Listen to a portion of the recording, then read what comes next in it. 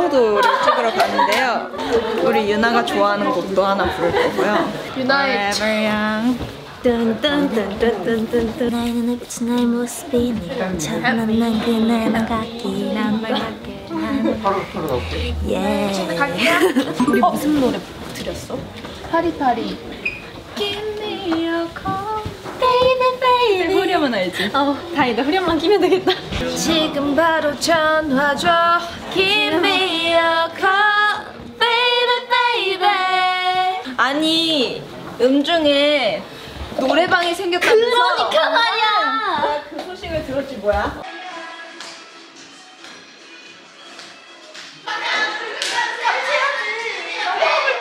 노래방을 하고 왔습니다. 저요? 어떤 거예요? 손목을 사용한 죄.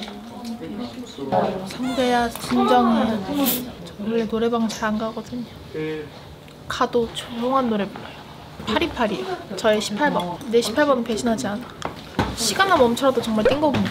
사고 쳤어도 정말 좋고. 오늘 눈이 왔어요. 오늘 착장이 또 눈이랑 굉장히 잘 어울려서.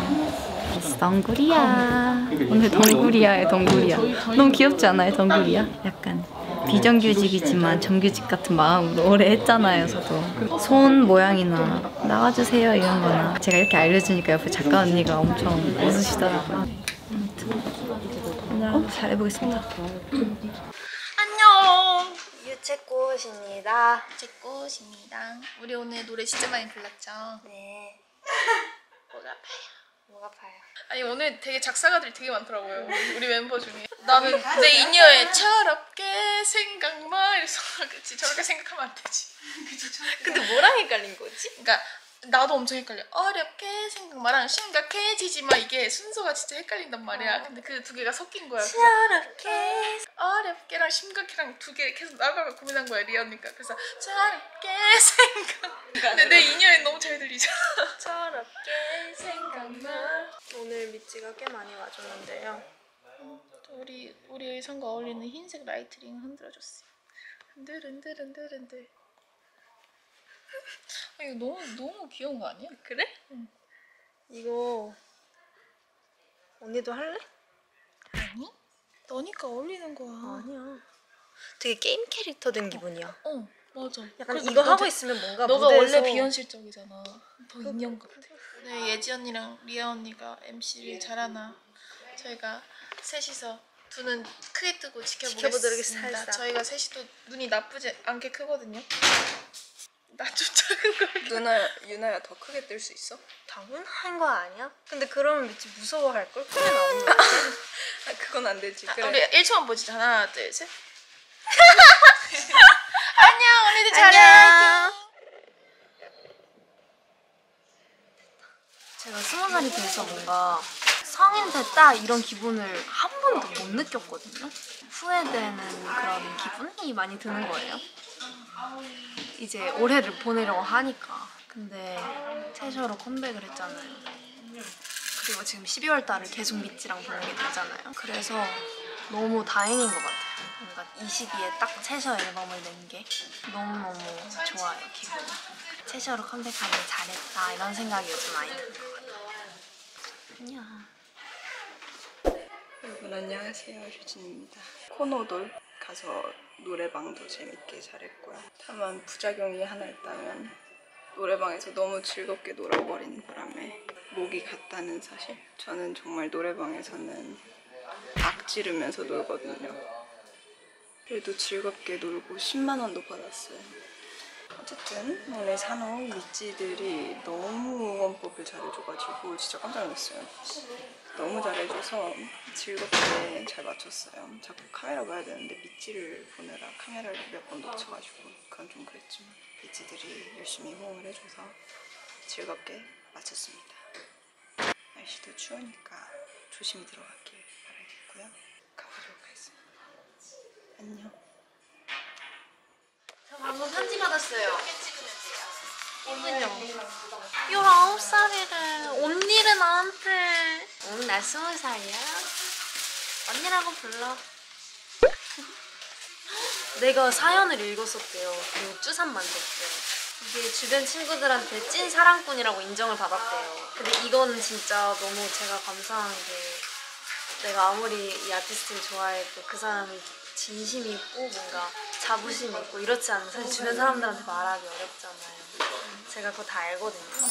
근데 주변 친구들이 다 인정할 정도면 제가 갑자기 더 잘해야겠는데요. 많이 좋아졌어요. 이뻐. 제가 너무 기분 좋았던 글이 좀 놀랬던 글이 있어서 사진을 찍어놨는데 낙엽처럼 다채롭지만 여리고 다시 만날 계절을 기다리게 하는 가을 같은 채령아 이렇게 써주셨어요. 그래서 이거 보고 약간 뭐랄까 몇 번이고 다시 읽었다 해야 되나? 내가 이렇게도 표현이 될 수 있는 사람인가?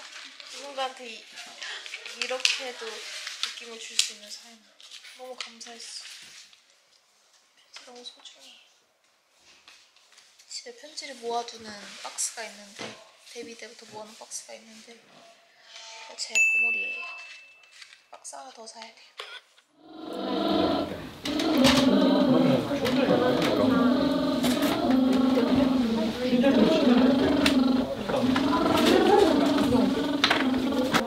전출? 있나? 있지요. 진짜? 우리 그것도 있다. 그 인터뷰. 아니 뭐 밑에서는 뭐 멤버들을 직접 인터뷰할 수 있게 되다니 정말 색다른 기분인데요. 그럼 먼저 앨범 소개부터 들어보도록 할까요?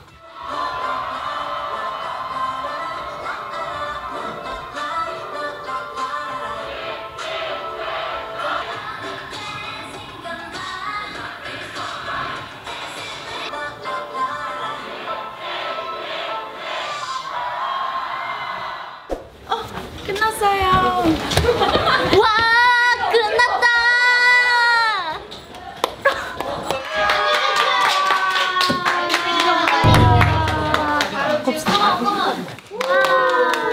저희 첫 주차 음악 중심에서도 이렇게 오늘 멋지게 무대를 또 잘 담아봤는데요. 우리 미찌들이 오늘도 진짜 많이 와줬어요. 눈도 맞아. 많이 오고 새벽부터 추웠을 텐데 많이 와준 미찌들 너무너무 고맙고 오늘 이제 이렇게 생방송 보고 있는데 우리 빨간 드레스 리아 언니와 검은 드레스 예지 언니가 너무너무 예쁘고 진행도 열심히 잘 하더라고요. 맞아요? 네, 아주 보기 좋았습니다. 감사합니다. 오랜만에 너무 또 다시 음정 와서 좋았고요. 내일은 또 인기가요가 있는데 맞아요. 저희가 또 멋지게 수트를 차려입고 갈 테니까 우리 미찌들 기대 많이 해주세요.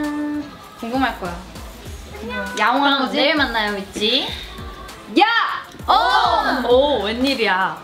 웬일이야? 안녕! 안녕!